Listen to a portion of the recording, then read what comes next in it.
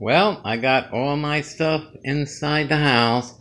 As you can see, I got my banana trees, my grill, my pet, garritas, my tomato plants, my guayaba plants. Look at that.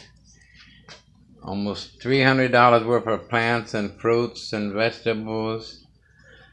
I had to bring them inside, and of course the grill, in case we're without electric, we can cook.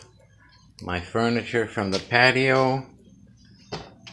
Here's another banana tree and her baby. So yeah, that's what we're doing. So hopefully the storm passes us up. But for now, all the fruits of my labor are in the house.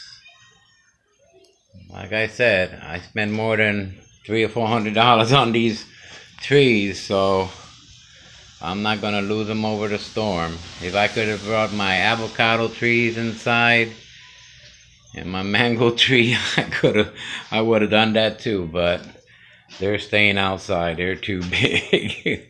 So the storm has brought a little rain all day, no sun today, but it is coming. It's rain, as you can see. It's raining, and we're just crossing our fingers that God puts his hands on this storm and it passes us by.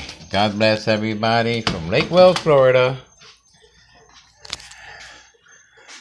God bless you all, and keep us in prayer that the storm does pass us by, and me and Sir Chance, we're staying safe inside the house.